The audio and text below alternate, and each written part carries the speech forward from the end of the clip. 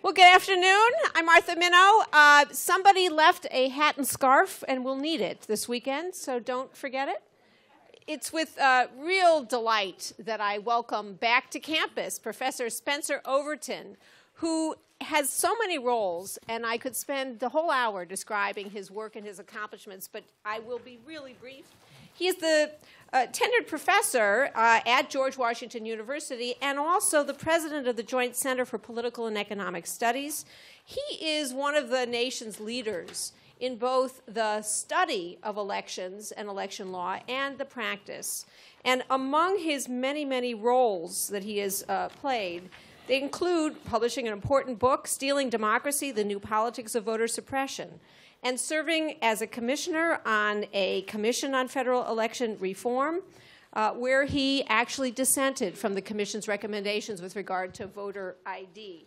He is also was a critical member of the transition team for President Obama, and went into the administration where he served in the Department of Justice, the Office of Policy Planning. And his work, therefore, is at the juncture of thinking about how do we, on the ground, deal with the election system we currently have, and as an academic, how do we stand back and make it better? His topic here today, as you know, is to voting rights in the age of Black Lives Matters and Dreamers. And Spencer, Professor Overton, thank you so much. Dean Minow, thank you. So I want to definitely start off by thanking Dean Minow. She was my Civ Pro professor here when I was first semester. And so I'm so delighted that she's leading this law school. I graduated in 1993. I came back in 1999. The relationships here for me. One of my roommates, Ron Sullivan, I think is on the faculty, perhaps here. Ken Mack was my BALSA big brother and my co-fellow here when I was in the Houston fellow. Property had Frank Michelman, who was a major mentor, and Randy for contracts, Randy Kennedy. And Lonnie Guinier, when I came back as a fellow, allowed me to teach a couple of her classes and gave me great feedback on my work, and look up to her. Now, it was not all glory days here, right? We certainly had our share of challenges. Faculty diversity was really big. I came the year after Derek Bell left, and we had a number of painful episodes, right? But there's no denying that those experiences shaped many of us as we entered into the Obama campaign and into the administration or into other forms of public service or private sector or the academy here. Also want to acknowledge Simone Ajoma, who's my executive assistant at the Joint Center for Political and Economic Studies here and is on her way to law school. So I want to talk today a bit about, and Professor Freed here, very, very good to see you. Always respected your work here, and I look forward to our lunch. So I want to talk a little bit about Black Lives Matter and Dreamers and put that in the context of voting rights. Within the past few years, we've seen the emergence of young people of color, Black Lives Matter in terms of substantive goals, protecting Black lives and bodies, ending mass incarceration, police brutality.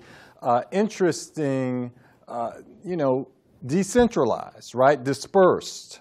There's a deference to grassroots action and local action, not just one central platform here, right? Looks different in each city.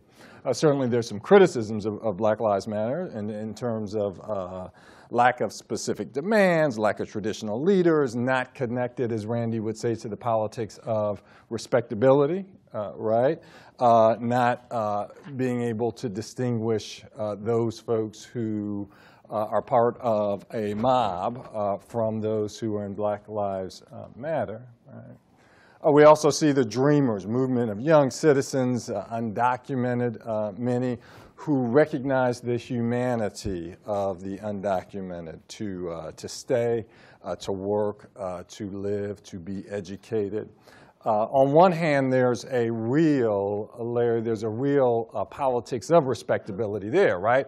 Hey, the model citizens here who are smart, but for this formality, they would be entitled to all the privileges that we have, brought here through no faults of their own, largely nonpartisan, really working to get the GOP on board. On the other hand, revolutionary, people who are coming out of the shadows to become politically involved. Many people who can't vote, right, but have a voice and certainly targets of xenophobia and nationalism here, right? So now, on one hand, parts of our political system have responded to both of these groups here.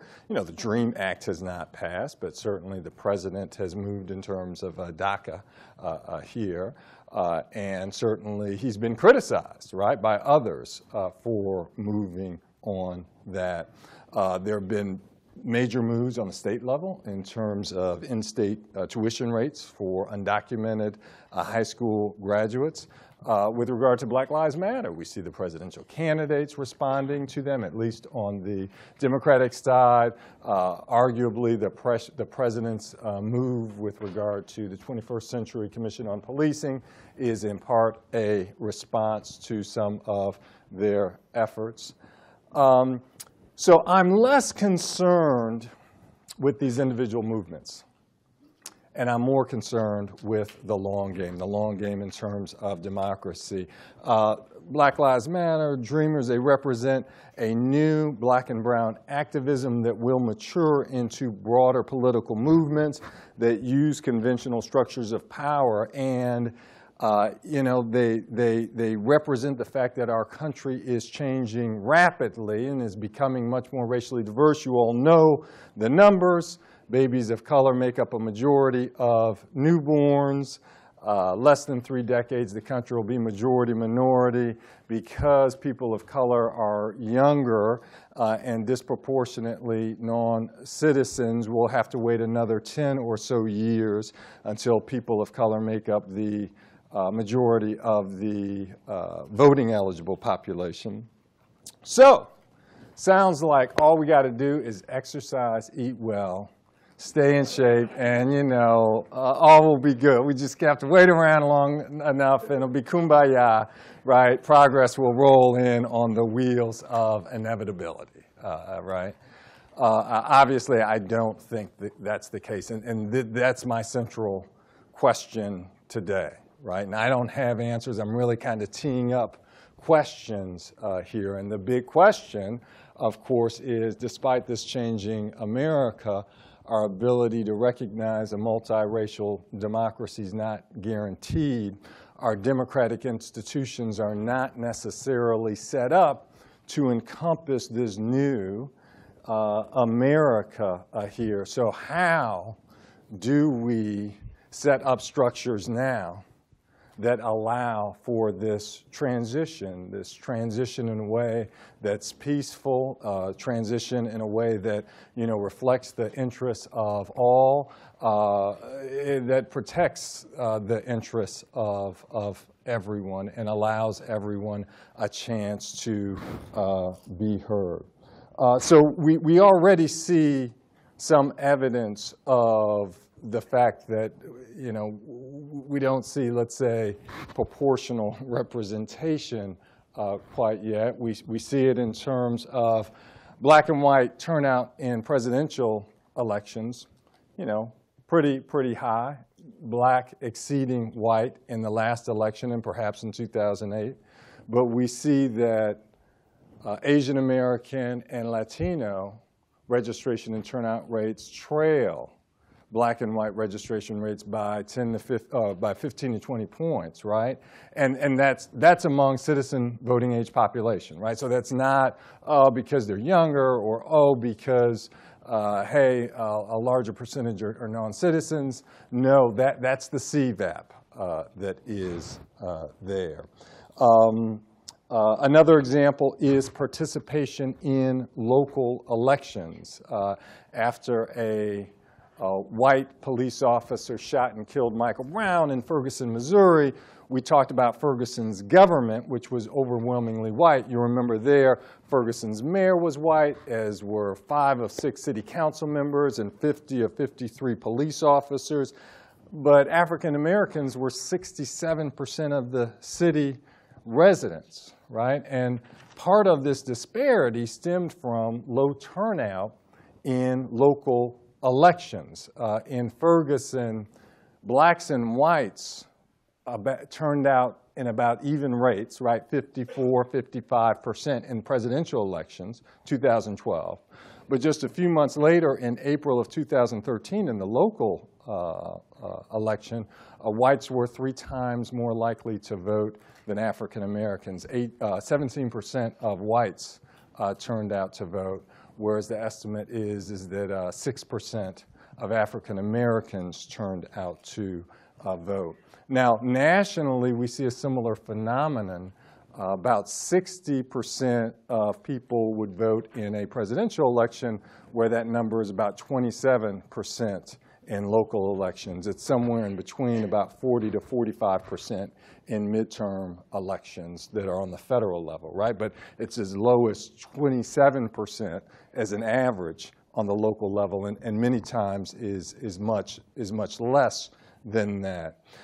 And as overall turnout declines in these local elections, the electorate just becomes less diverse here, right? It's less diverse. And we see this when we look at numbers. So whereas Latinos account for about 8-9% of the citizen voting age population, one study found that they account for only 3% of city council positions, 1% of mayors.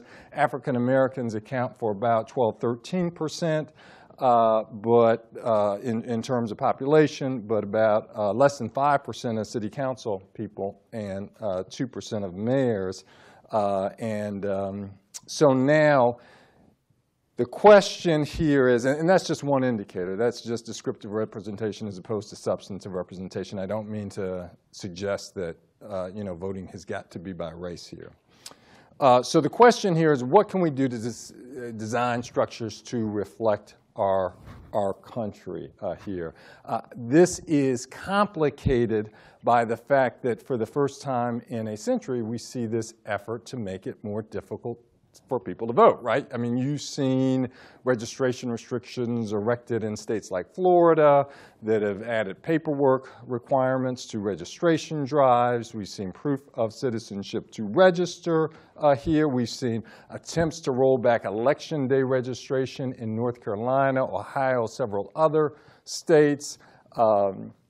Florida and Iowa, the governors have enacted orders that prevent voting by former felons who've already served their time. And of course, we see the ID requirements popping up in terms of more restrictive ID requirements. We've got ID requirements pretty much across the country normally, but the question is, what is the substance of the requirement, right? So a lot of restrictions that have been passed, various rationales, push for English-only ballots. We want to promote unity and English. Hey, former felons don't deserve to vote. We've got to prevent fraud, prevent voting by undocumented folks. You've heard the rationale. My take here is that maybe there's some substance to that, but that politicians manipulate rules in order to shape the electorate, that's in there somewhere, right? We see it in gerrymandering. We shouldn't be surprised that it exists with regard to other election rules here. And obviously, we can determine election outcomes by shaving off certain percentages of certain populations. So you might say, a skeptic might say, hey, why can't people just exercise individual responsibility, bring proof of citizenship to the polls, learn English, Why can't, these folks just stay away from felonies? Hey, this isn't a big deal, right? But of course, the question here isn't about whether individual seniors or individual poor people or individual people of color are responsible enough to bring proof of citizenship to the polls or to learn English or to avoid a charge, right? Certainly there were a lot of folks of color who could afford to pay a $2 poll tax or who could pass a literacy test. I mean, the problem here is that these devices shape the electorate and they, thwart government of, by, and for the people here. If we're trying to determine the will of all citizens, obviously they get in the way. To be clear, individual responsibility, great value in most contexts. In this context, it's a little different. So now, we look for some answers here. And I don't have a lot of answers. I'm going to have a lot of questions, but here are some initial thoughts. How do we start to deal with this? In the past, a lot of folks who have focused on civil rights issues have focused on the courts, have focused on Congress, right, in terms of answers. So question is, do we start there? I'm not overly optimistic about this particular court in terms of solving some of these problems. Obviously, we just had the Shelby County case where they rolled back the coverage formula with regard to Section 5. I'm troubled by some of the rationale and the language, especially when compared to Crawford, which was the ID case. You remember the justices voted to uphold the ID in Indiana, but roll back the coverage formula in Shelby County here. The justices seem skeptical of showing of discrimination in Shelby County, despite 21 hearings, 90 witnesses, a 15,000-page record, right? In the Indiana ID case, of course, the justices acknowledged there was no evidence of fraud, and yet, deferred to the legislature there. Indiana's photo ID, it passed on straight party lines, right? Straight party lines is how it passed, right? Justice Scalia, he discounted the overwhelmingly bipartisan 98-0 vote in the U.S. Senate in support of Section 5 in the voting rights case. He dismissed it as motivated by a perpetuation of racial entitlement that, justified judicial intervention here. Textualists talk about kind of the problem with making up law, but, we've got a scenario where these 5 justices emphasized an equal states doctrine, saying you've got to treat all the states the same, and discounted the text of the 15th Amendment that explicitly authorizes Congress to enact legislation like the Voting Rights Act. This court also brought out Citizens United, which allowed unlimited spending on elections and which led to the creation of super PACs and much more money in politics from billionaires, et cetera. Of course, the court may change. But again, I don't know that the court is key here. I don't know that it's key here. Congress, I'm skeptical about Congress's ability to address this issue. Congress has not yet updated the Voting Rights Act. I don't know that it will, right? And, Congress hasn't been able to even respond to Citizens United here. And I think that politicians, both Republicans and Democrats, will respond to Citizens United because they feel as though there's a lot of money coming in from super PACs against them. And this little part of the conversation and the talk is directed to my friend Larry Lessig here. And so the plea, Larry, is definitely we need overall change, we need public financing, we need some of the things that you and I have talked about. But right now, Larry, Republicans and Democrats are getting together and they want to increase contribution limits. They want to increase contribution limits to parties from, let's say, $33,000 to $100,000 or more. They want to eliminate all coordination rules. Right now, a party can only coordinate with the candidate up to a certain amount, right?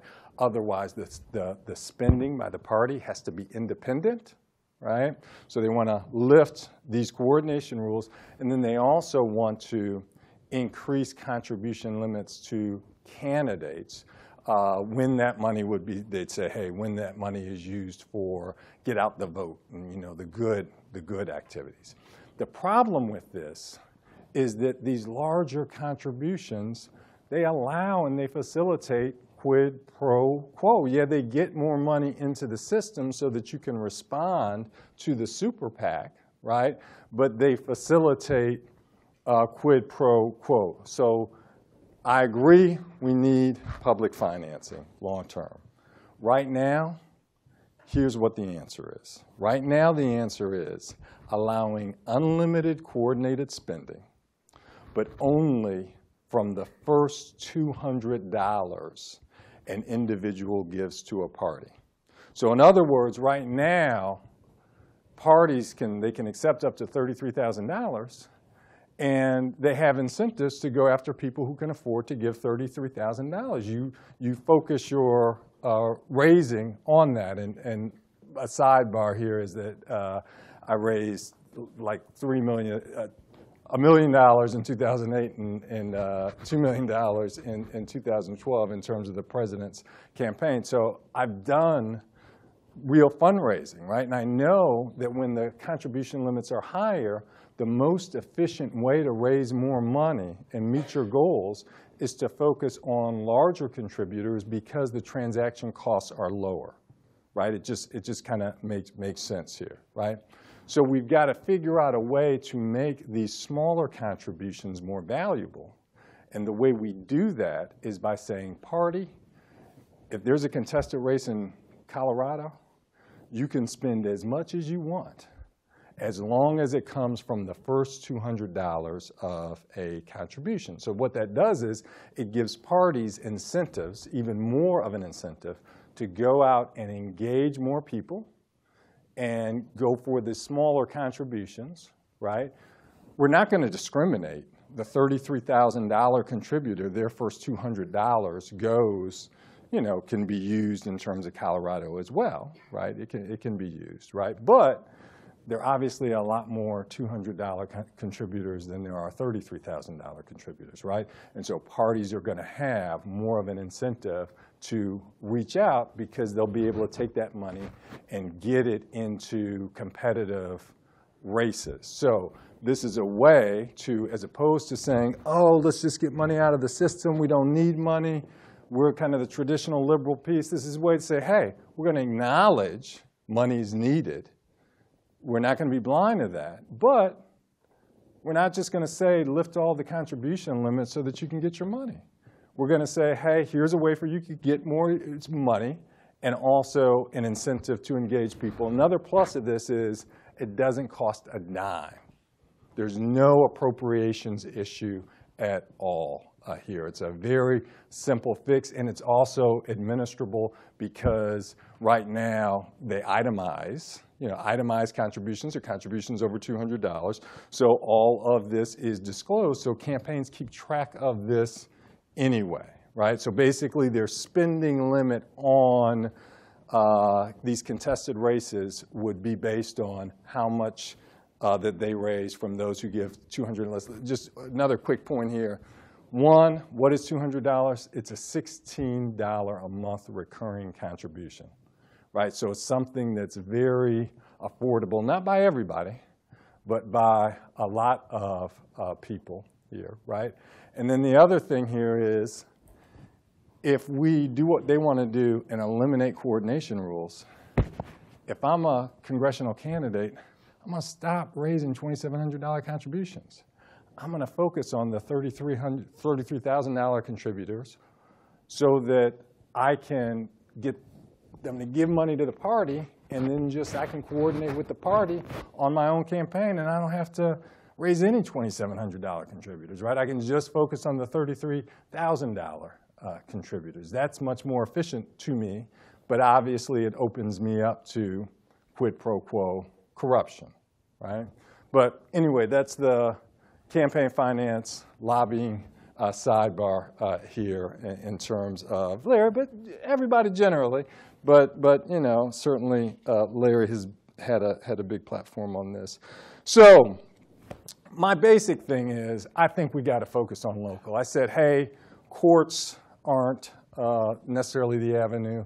Congress isn't necessarily the prime avenue. I'm not saying we got to exclude them, but I think that the local piece is huge. And I think there are two parts of this. One, I think we focus too much on kind of the Fox, MSNBC horse race of the presidential election or the congressional elections. I think these local elections are incredibly important here.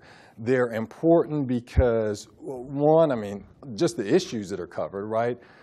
Policing, racial profiling, educational tracking, economic opportunity, a variety of issues here, right? The Ferguson really may be an extreme example, but it exemplifies problems that are all over the country.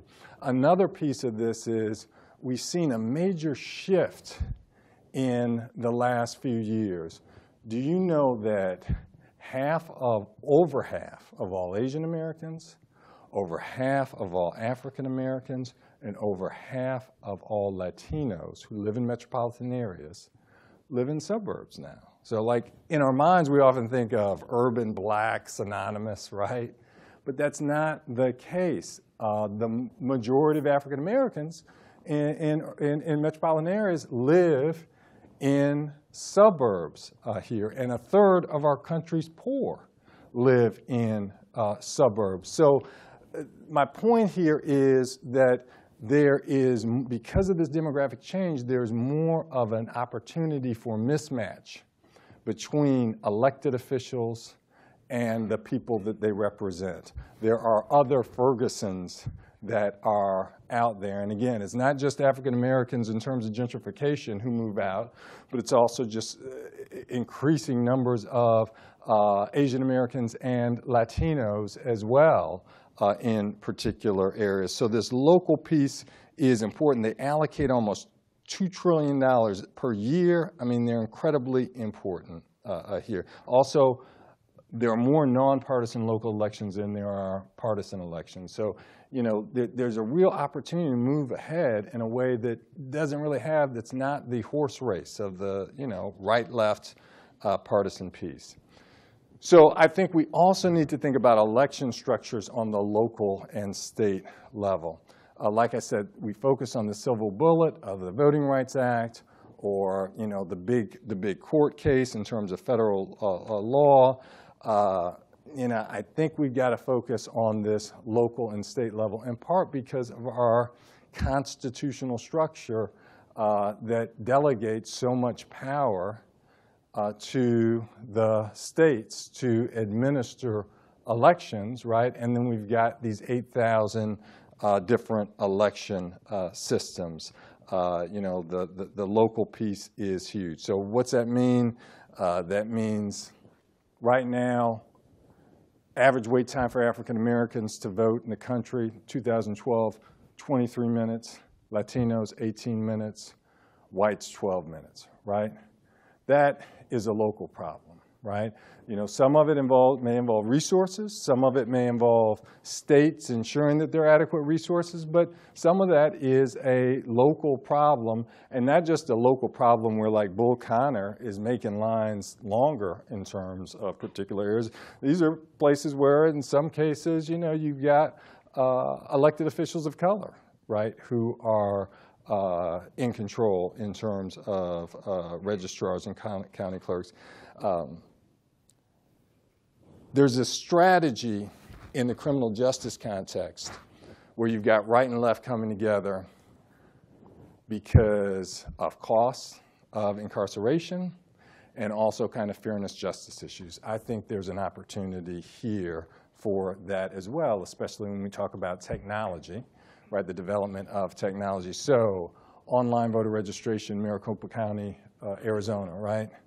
Costs them 83 cents to process a paper registration, costs them 3 cents to process an online registration application. I think we can do that in a number of other areas. I mean, you all know the rest of them in terms of same-day registration, pre-registration for 16 and 17-year-olds, particularly important in terms of the younger demographic, in terms of Latinos, state voting rights acts, language access, restoring rights to former offenders. I mean, you've heard the variety of things that can and should be done on the local level. So let me just stop here and invite comments and questions, because again, I don't have all of the answers. I didn't come in here with kind of a big theoretical framework other than really asking the question of how do we develop election structures so that we can usher in this new demographic. I should have included alternative voting systems, I'm sorry. But let me just open it up for questions. And not just questions, but comments. Let's go ahead and go.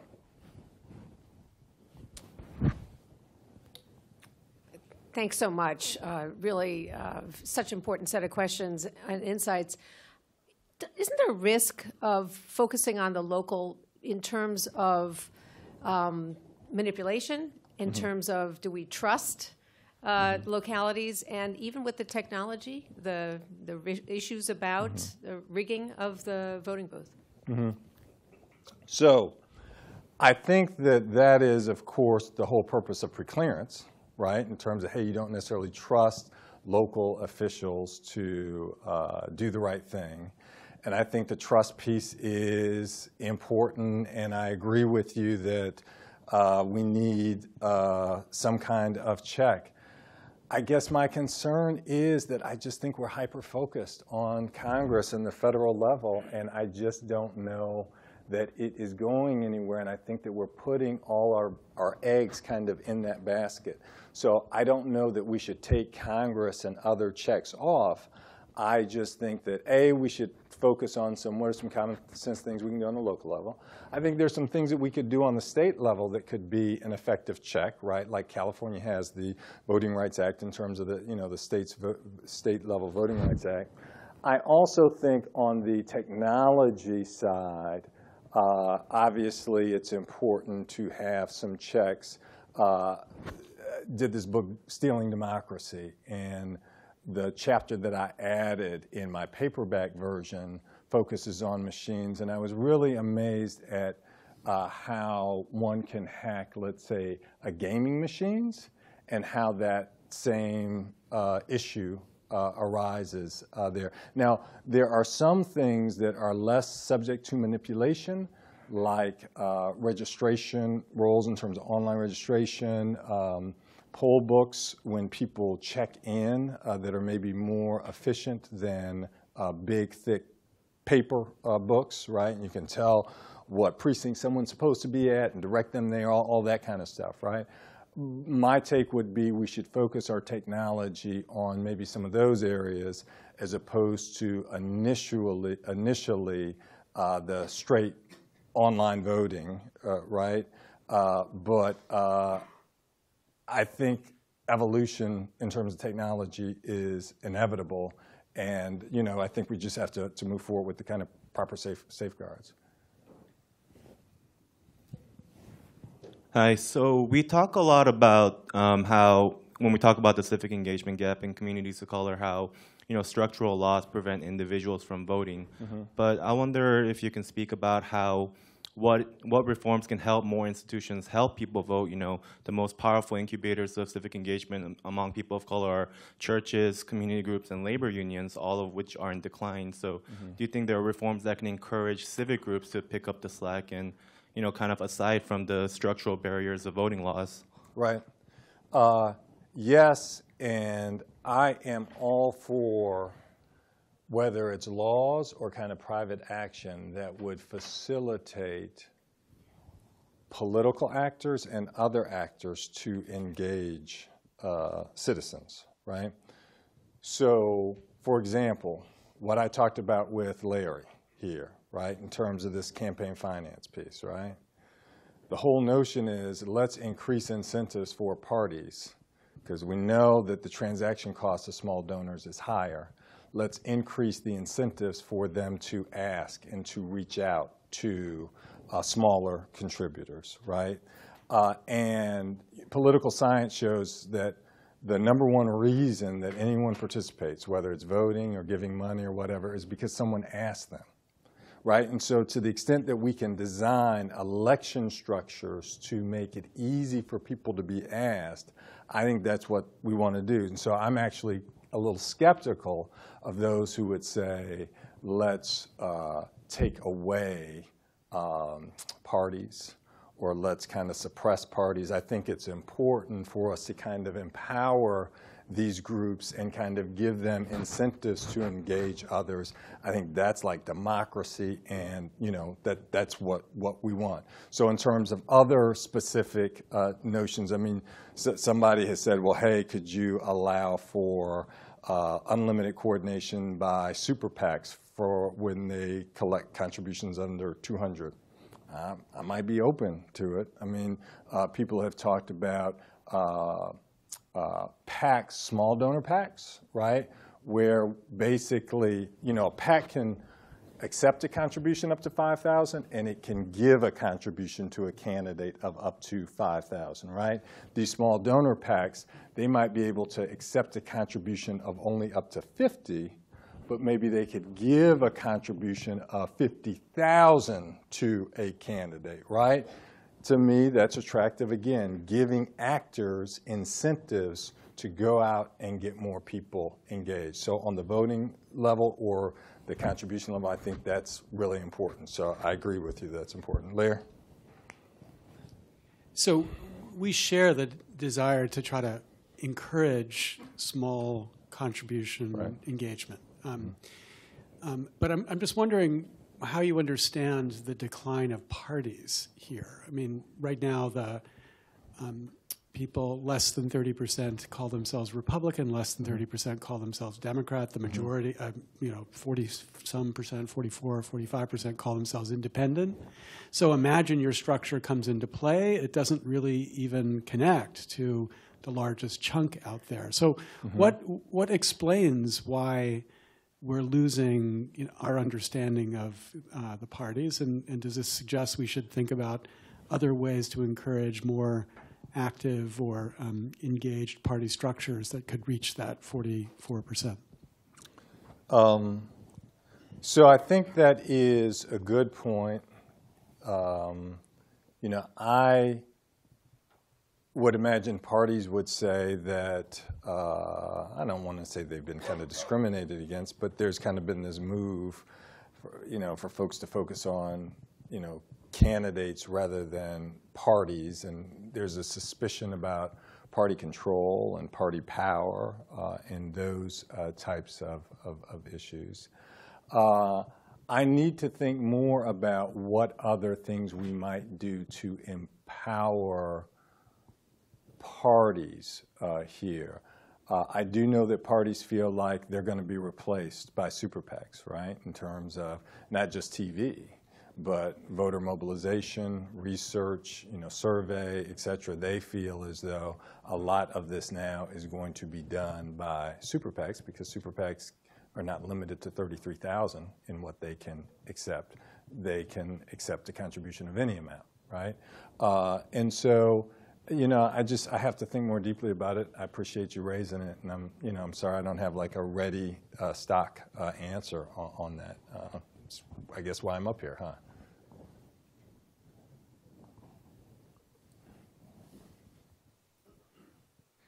Hi there. I just wanted to say that I appreciate your focus on local politics. I think it's often overlooked. I think there are a few structural things that I've been thinking about, especially just Massachusetts-based, that could be really helpful. One is we've seen a movement towards all at-large city council districts instead of ward-based districts. And that means that if you have a minority population, they're not going to be able to have any electoral representation at the at-large level because they can't get enough people to vote for the minority candidate. When you keep things at the ward level, it allows local communities to elect people that look like themselves. It allows for better actual representation of the local communities at the city council level. I do agree that city councils become then the springboard for state rep and state senate elections, and then state rep and state senate become congressmen. And I think that we often forget that, with the exception of maybe Trump, most people don't just come out of the woodwork. They do come up through the pipeline of the bench, of the party. To the point about parties, at least in Massachusetts, the majority of people are unenrolled, but they still use party very much as a shortcut to figure out who to vote for. Most people like to think of themselves as unenrolled, but the reality is when you look at voting patterns, most voting patterns do not change when it comes to the Democratic and Republican split down the line, in Massachusetts at least. It could be very different in other states. But here, we have an overwhelming number of unenrolled voters who still vote by party because it is a shortcut for policy. And for the role of parties, I think we've been focusing too much on money. The role of parties needs to be providing good van, grassroots, and campaign tactics on the ground in local elections and not focus on money. Let that be the realm of the super PAC if that's what's going to be, but rather, why don't we make parties the actual foundation and cornerstone, like Paul Wellstone wanted it to be, for good grassroots campaigns to build a local and deep bench? So, quick point. Couple points. One, don't disagree with anything you've said. I think there's still going to be a question of where does the money come from in terms of the party piece. So I think that there's always going to be, candidates who are raising for parties, and we got to be concerned about where does that money come from, because candidates are raising for it. I do think that this alternative voting system question is a big question in terms of the war piece, right? Because someone like Julius Chambers, who led LDF, really looked, I think, at single-member districts as a transition type of thing, like a temporary fix to this issue that you've identified, right? But if we have, ranked choice voting or cumulative voting, arguably, even in an at-large system, right, arguably minorities can participate and elect a candidate of their choice. Now, interestingly, this works in different ways in terms of different communities. Like, there are Latino civil groups, right, who are nervous about alternative voting because they feel like because their turnout lags 15 or 20%, that they can elect a candidate of choice in a single-member district, right? But then if it was a different alternative voting scheme, that they may have less influence here.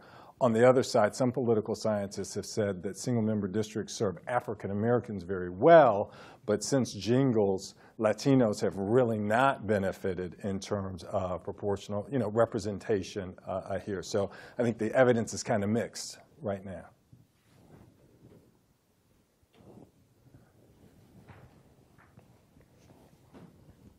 Hi. You go ahead. So I was very much interested in your focus on Black Lives Matter in particular. Two sort of questions or comments that have to do with that, though, is that it seems that the Black Lives Matter movement is very much a criticism of existing power structures and existing government structures, and also sort of a rejection based on deep alienation from that being an avenue that has been able to empower Black and brown people.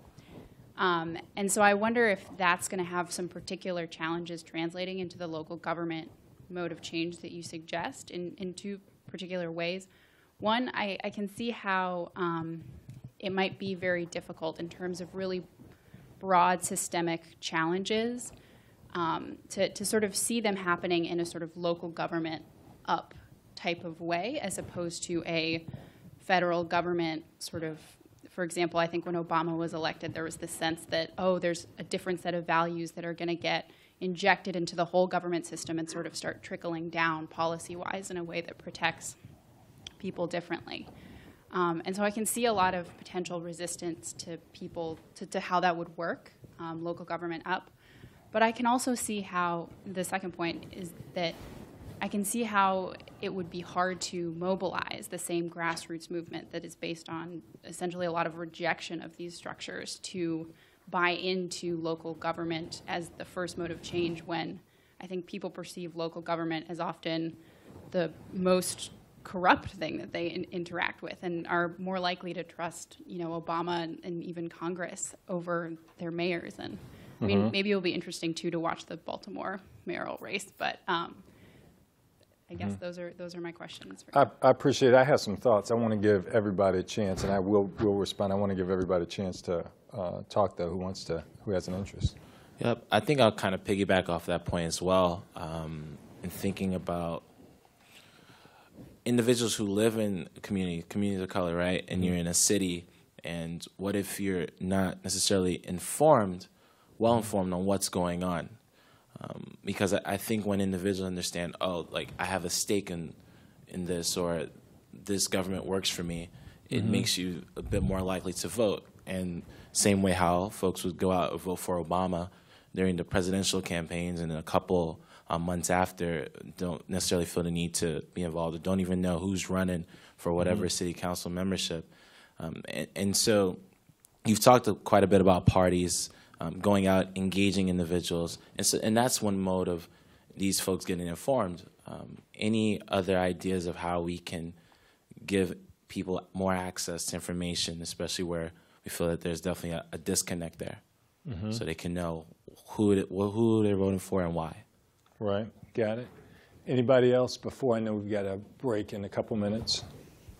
So I'm currently enrolled in federal court, so the theme of power seems to, I guess, permeate everything I think about. So in this regard, when I think about the concept of the Supreme Court decision that's coming up, or about one person, one vote, and how that practically applies versus formalistically, how do you think that's going to shift the power dynamics when it comes to how much we rely on local government versus federal government?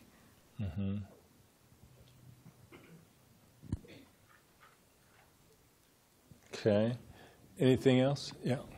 Hi, thanks for speaking today.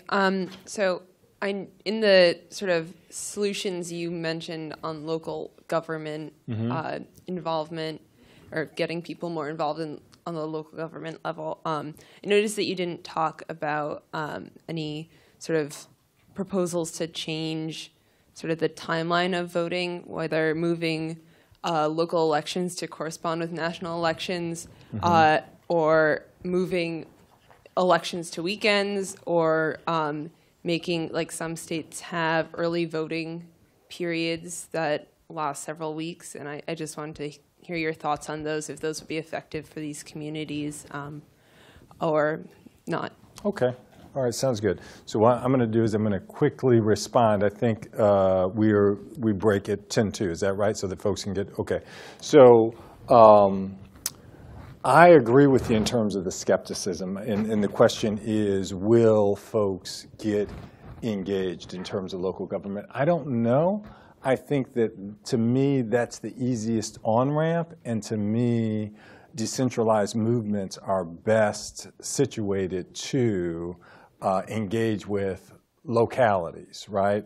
So I think that it is inevitable as people kind of develop and learn how to use power and kind of existing structures, that I think that it is going to happen. I think you've already seen, for example, a candidate in Baltimore, right, running for mayor, and I think you will see other people getting involved in terms of the local level. I agree with you that there's almost like this critical race theory approach that Black Lives Matter would have in terms of, okay, well, like, what's the solution? And that there's a heavy criticism as opposed to, heavy emphasis on solutions, right? But I think, there are some policy solutions. And I think, again, that will evolve as people learn how to use power. This notion of, and there's that, and then also, I have kind of gone out of my way to advise people and recognize that people kind of have to find their way. So there's some more senior people who would kind of try to run to the front of the line. And I think for me, again, you got to kind of defer and let people grow and develop. I think that that's where they'll likely end up and go.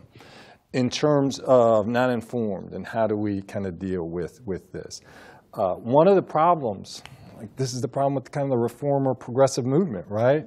By saying, hey, we're not going to have any parties on the local level to kind of make it all fair, there's a queue that people no longer have in terms of making decisions here, right?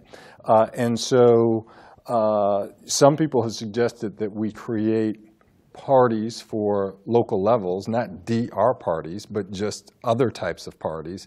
Also, when we talk about slates and kind of citizens clubs, I think they're all important in terms of voter information. I think it's difficult to say, let's have a test and we're going to depend on everybody to know all this stuff inside and out. I think that the organizations that are trusted entities that give people cues and how to position them with local elections, I think is key here.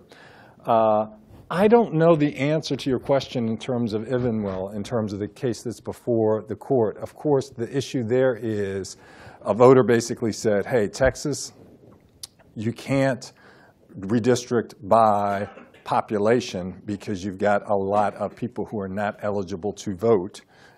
You can't redistrict by total population. We can't apportion by total population.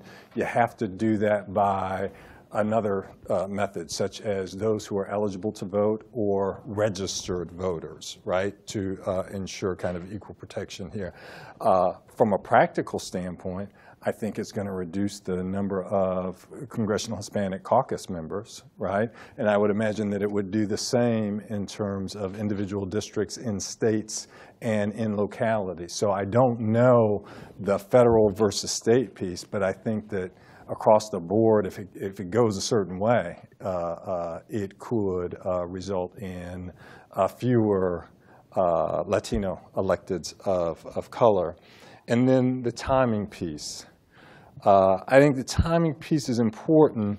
If we moved local elections to coincide with presidential elections, right now, 94% of local elections do not coincide with presidential elections. If we were to do that, we'd add 80 million voters to local elections, and we'd add over, one estimate, 7,500 minority elected officials to the number of elected officials in the country. Right now, there are about 18,000 minority elected officials, so we'd add 7,500. So I think that the time, and another nice thing about that is that it actually could save money from a resources standpoint, because you'd have fewer elections. One of the concerns that local elected officials would say, hey, you're not focused on me, and you're not focused on my election, that kind of thing. But I do think you'd have more significant turnout, and maybe electeds who are more reflective of the nation as a whole. Thank you all for your attention and your time. I appreciate being up here. Thanks so much.